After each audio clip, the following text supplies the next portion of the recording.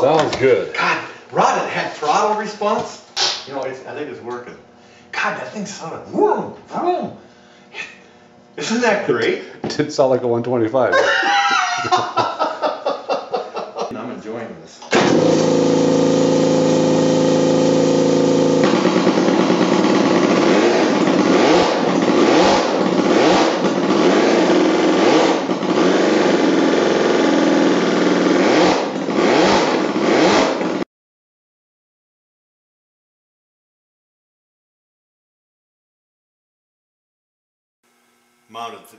Mounted like this, dual carburetors, one for each cylinder. I replaced those with this homemade intake system that I made by shaping them over this piece of wood. These are made out of light steel. I shaped them over this piece of wood and then seam welded them. And of course ground them smooth and everything. Welded them to the flanges, and it was pretty simple. Oh man. Time consuming, but simple.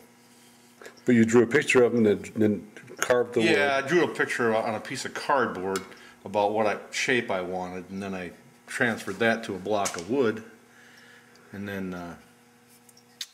carved it out and started with a hammer and a dollies.